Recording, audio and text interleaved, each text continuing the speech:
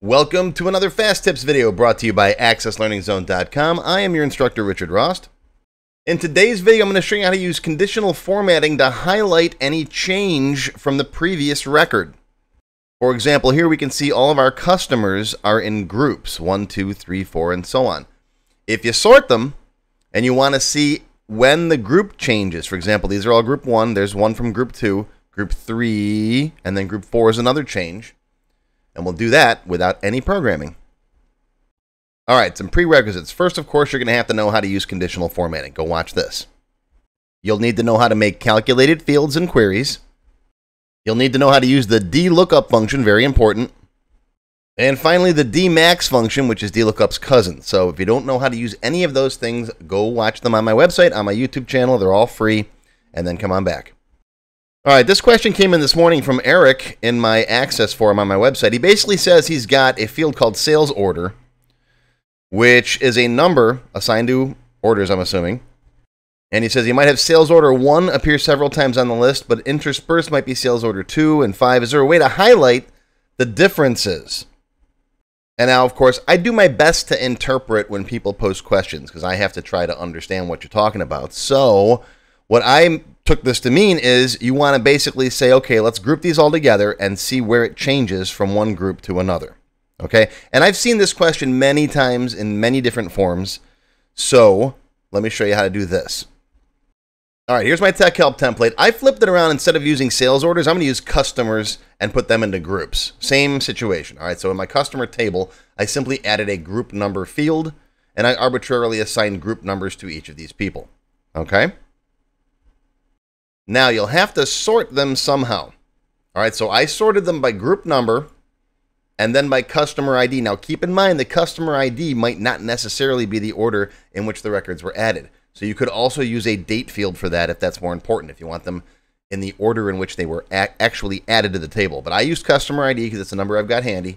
This is simply bring in customer, t.star, bring in group number, bring in customer ID, or whatever other field you want to have the secondary sort based on. Okay. Also in this query is where you'll put any criteria, such as if you only want this between 2 dates. If you want to say between, the order date has to be between 2 values, you could put that in here as well. If you don't know how to use Access query criteria, go watch this video. You'll find links to all this stuff down below, by the way. All right. So once this is ready, you've got them sorted by group. So all the group numbers are next to each other. That's important. All right. The secondary sort is then customer ID. Now we save that. That's customer group Q. Then we'll use that to build customer group 2Q. Okay? Customer group 2Q is going to check to see what the previous group number item was. Okay? So in other words, we've got them sorted by group number and customer ID. Okay? So, group number 1 for customer 1, look to see what the previous record was. There is no previous record, so it's going to return a 0. In fact, let me move this over here.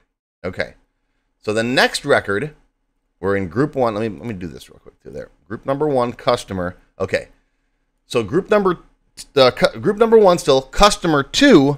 What's your previous customer ID? So look to the previous record, find the customer ID, and then bring back what group that person was in. Group 1.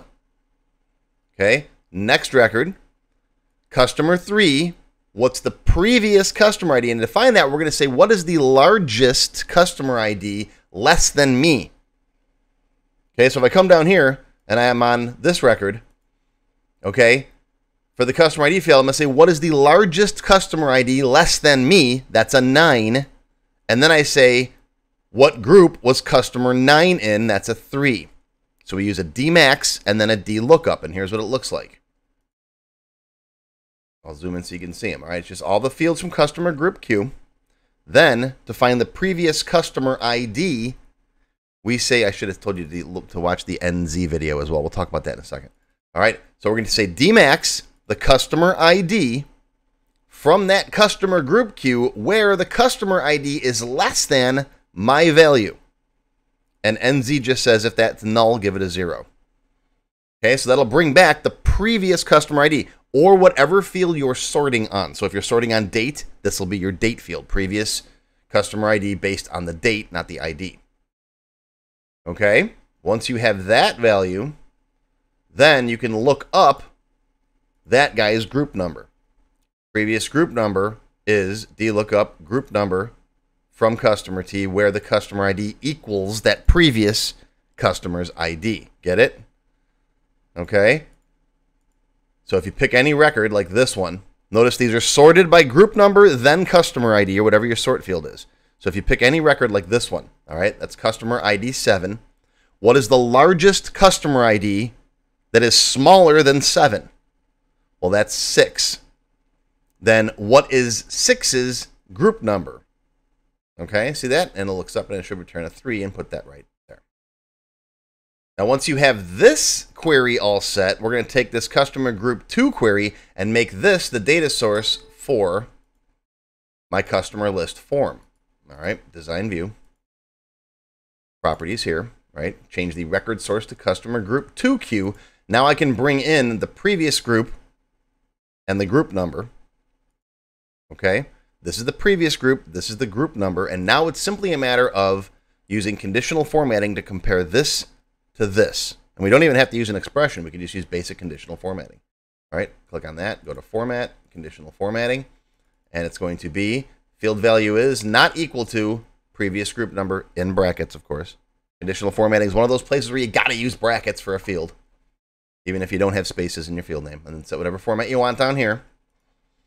All right, and as long as those two things are different, you'll see this changes every time you have a new one. So you can see this is all the group 3s, all the group 4s, all the group 5s. Okay? Now, of course, within minutes of answering Eric, he came back with some other stuff. He's like, wouldn't it be cool if, right? People always want to add more. That's okay. He wants basically every group to have its own unique color. Okay? And you could certainly do that. And I gave instructions on here. You could use a record set to loop through those values and assign them, say, 1 to 10, and then set up a conditional formatting for numbers 1 through 10. Right, where 1 is green, 2 is blue, 3 is red, and so on. And no matter what the group numbers are, as long as you don't have more than 10 of them, then that'll work just fine. I cover record sets in this video, which I also cover in detail in Access Developer 16. If you really want to learn record sets, Access Developer 16 is where it's at.